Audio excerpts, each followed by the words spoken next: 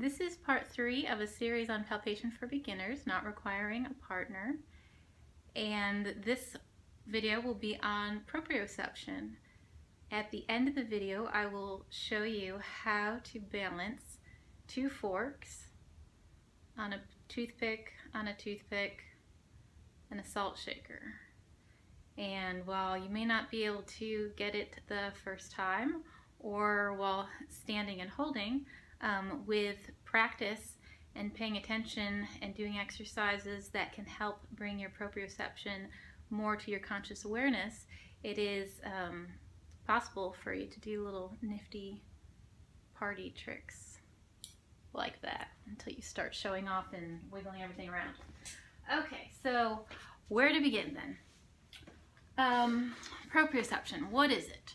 So proprioception is the nervous system's ability to perceive where your body parts are in space and then also how they are moving. So this happens all the time. Your subconscious is paying attention to how you move when you go to grab something or write your name or something like that.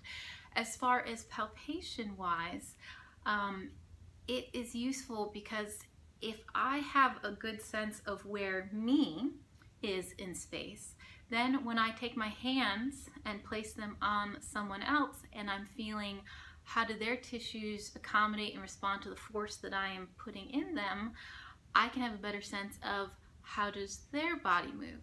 So I'm not linked up and feeling through their proprioceptors, but by getting a better sense of my own proprioceptors, that's how I can better palpate and feel.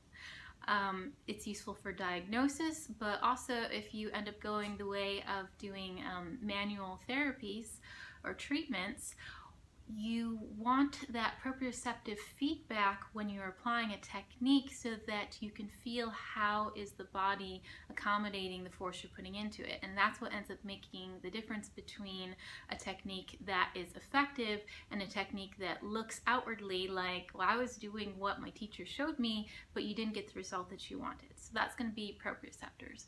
The 2 main proprioceptors that people like to talk about are your Golgi tendon organs. And those are going to be in the tendons, which are where your muscles insert onto a bone. That's a tendon, like right here's my biceps tendon, okay? And then the other place is inside the actual muscles themselves, and those are called the muscle spindle fibers, so actually in here. So that helps my nervous system know where I am and how things are moving. Like right now I can tell, and experience in life tells me I'm moving through something that feels like a gas. It doesn't feel like a fluid, it doesn't feel like some kind of a wishy-washy solid, it's a gas, okay? So if you can get a sense of yourself and then how you move or how the stuff surrounding you accommodates your force. Similar thing, I'm leaning against the treatment table behind me, and so I can get a sense of what that feels like. All right, an important concept to practicing and using palpation is grounding yourself, and not in a esoteric energetic way, but in a real physics, palpable physical way, in that if I have a sense of what my body is in contact with, if I support my body with more solid structures, then I can get a better sense of whatever I'm training my focus on to be able to appreciate how my proprioceptors and how my body moves when I'm touching that. So let's start with some magnets. So these ones are nice in that red is going to be the North Pole and blue is going to be the South Pole. But you can pick up a pair of garden variety like magnetized hematite type of magnets at different places as well, and those are just as good. Any magnet's going to have a North and South Pole, but for visual demonstration so that you can see, right? So when you have opposite poles of a magnet towards each other, they attract. So you can do exercises where you feel, when can I first start feeling the attraction of these magnets? Now, in order to better feel them, I want to ground myself. So I want to pay attention to what are my feet doing. You can't see, but I go, all right, I'm just standing kind of stork-legged. So why don't I get on both feet? why don't I sit a little bit on the table behind me and then relax my arms and kind of feel how that's them, this is me.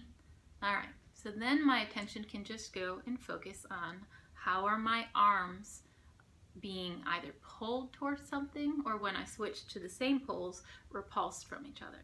All right, so these are reasonably strong magnets, not crazy strong. And right about here, I can start to feel that it wants to pull my hands towards each other, okay? And then I'm obviously fighting a little bit, and then I give in.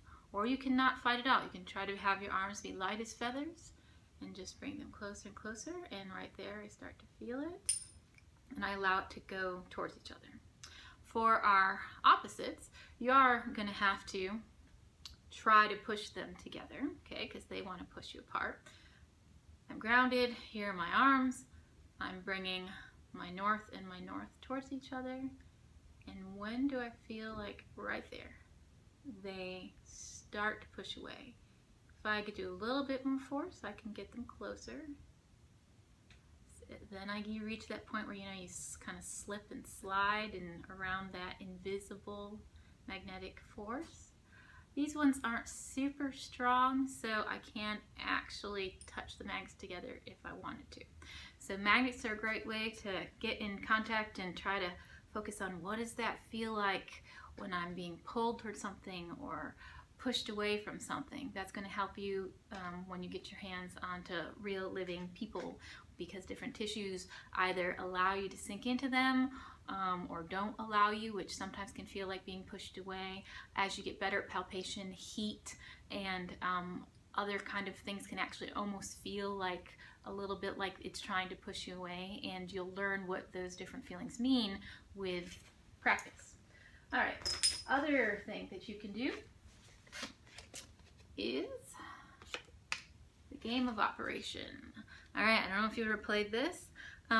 This one is useful in that I've got metal pincers, and if you've never played this before, each of the openings are surrounded by metal, and there's objects inside. So you want to try to take the object out without having this metal go in contact with that metal, because if you do, it completes the circuit. There's a battery in the back. Once you complete the circuit, his nose lights up and he makes some noise, okay? So they have all sorts of different things in here that you can take out. So that is a good exercise to do. This one really helps you just with kind of your proprioceptions, because the aim of the game is to not come in contact with the metal, or this come in contact with it at all, other than what you're trying to take out of there. So it is nice that there's a little rubber band down at the bottom, because that one, maybe there's a little bit of interaction of how does that force respond to you moving it or pulling it around. The other thing is you may find similar thing, keeping that concept of grounding yourself, that when you have it on the table, that maybe how do you have your arm positioned, or do you rest your forearm gently, or do you put like a finger somewhere to kind of ground yourself so that you can get in there and do what you need to do to pull that out, okay? All right. So then what else do I have back here? This is Jenga. If you've never played it, basically you have wooden blocks stacked, and when you play it with other people, the object is, and I guess even with yourself, the object is not to be the one who moves a block and makes the tower fall. So ideally you want to remove a block and you want to set it on top, perpendicular to however the row below it is positioned. How do I know which ones that are safe to take out and won't make the tower fall? So once again, I'm grounded. For me, I got my feet on the floor, I'm on my seat, and I'm not like this, because with this I can't feel stuff, but when my arms are up, I actually can get a better sense of the proprioceptors of my whole back and my whole torso, and while I'm exaggerating the motion, this is kind of the force that I'm putting into a block.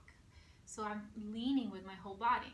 Now I'm doing it minusculely so that you can't really see that my body is leaning, but your proprioceptors can pick up on very, very slight amounts of, hey, we were planning on going that direction and we couldn't. And then in your mind that translates to a resistance of force.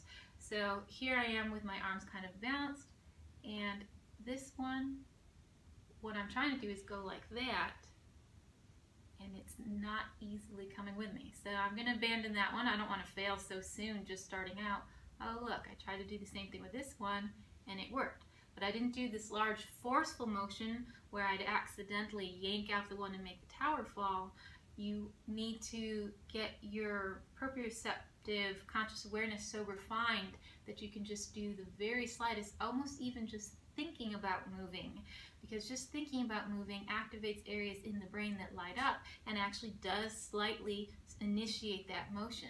So you want to get to that point eventually with your palpation and proprioceptive conscious interplay and awareness, that you can almost just think about something, and that's enough of a force to kind of test it. Alright, so Jenga aside,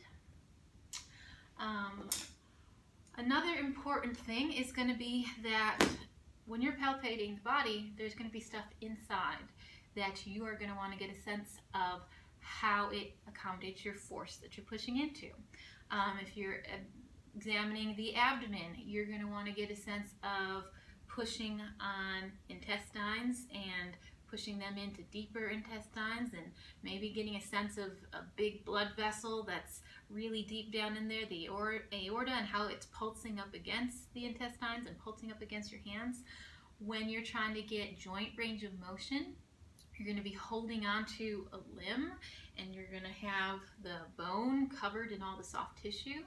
But your mind's eye is going to have a sense of, if you're really trying to examine that joint and how it's moving, I might be holding onto an arm and my hands are in contact with the soft tissues, but I need to be able to bring my conscious awareness to the bone, and not just the bone here, but I need to be able to feel what's happening up here in this glenohumeral joint, where this long bone, the humerus, meets up with my scapula there, and how it's moving. How can I possibly feel what's going on in here if I'm down by the elbow and I'm moving it? Well, that's your proprioception. So the mind is amazing and can actually create what we call physician extensor, or if I could say it, physician extenders, or I forget the physiology, psychology term for it, since, you know, non-physicians also do this all the time, right? If you're taking a screwdriver and you're screwing something in, you have to be able to feel through the screwdriver and how it meets up with the screw and what you're screwing it into.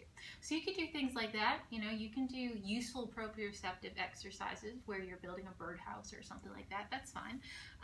But if that's not your thing and you got some chopsticks around, so if you can do it like that, that just might be a lesson in and of itself if you haven't been using chopsticks for years. Or they do have ones that are connected, so you don't have to worry about how do you hold it in your hands. Okay, but that is a nice little proprioceptive thing, is learning how to eat with chopsticks. If you know how to do that, or I guess if for some reason you want to use these ones, you can. So what kind of things could we do with chopsticks? Alright, so putting puzzles together. My eyes have to be open for this so I can see where I want to put the puzzle piece. I'm going to put Kentucky in here on this little US map. Now, I can just use one arm and do it, but that grounding concept again, think when you're starting out, am I well grounded? If I have one hand on one set of the puzzle, and then the other hand moving that other piece, it's going to be a lot easier for my mind to make sense of, am I properly inserting the ends of the puzzles together to connect them? Because I'm getting feedback, sensory info through this hand, as well as through these chopsticks into this right side. Alright, so there's Kentucky, and you could put a puzzle together if you'd like. Other things that you can do is get a sense for foods, okay? I have these nuts out here just mainly to say how sometimes when you're using these things, and especially when you're starting out, Similarly sized things that have similar densities are not necessarily good objects. So the way this cashew squishes versus this almond squishes versus this pistachio is kind of similarly. But if I just want to work on that whole proprioception ability to pick it up, that might be useful for these ones. If I want to work a little bit more on my sense of the give of eventually tissues, but these are tissues, plant tissues, okay. I have some cut up carrots, I have some cut up pickles, and I have some blueberries. So I can grab a carrot and I can squish it and I can get a sense of how does it let me squish it.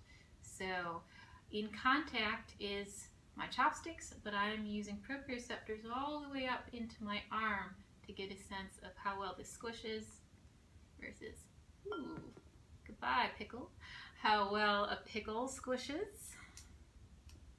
Oh, here's an end piece. That's a little difficult. Versus how well a blueberry squishes. I didn't do that intentionally. I do not recommend eating this medley afterwards, but to each their own. Okay, so there's other things that you can do with chopsticks. And on to the piece de resistance.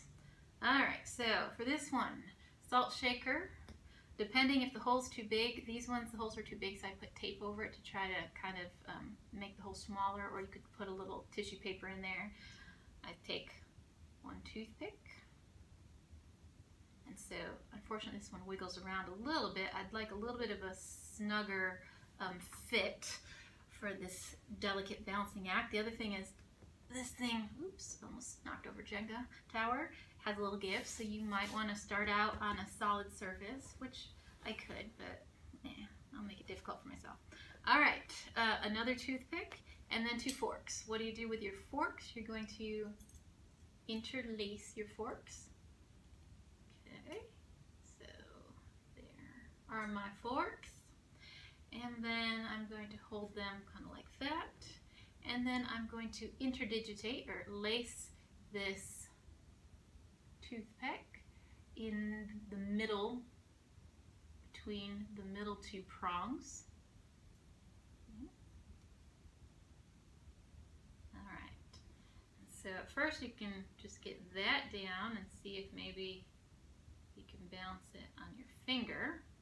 Finger is definitely a lot thicker and easier than on the tip of another toothpick. And then I'm going to ground myself floor. Stool, elbows on the table.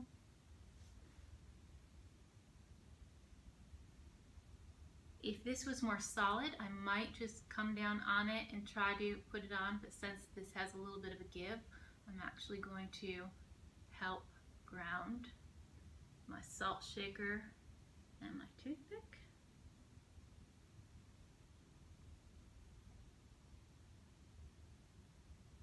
How do I know that I'm placing them right? My proprioceptors are telling me so. I'm going to hold on to the bottom of the salt shaker just because of how this is a not super solid surface. And because of my toothpick not being firmly planted, it's kind of turned into the leaning tower of toothpick fork.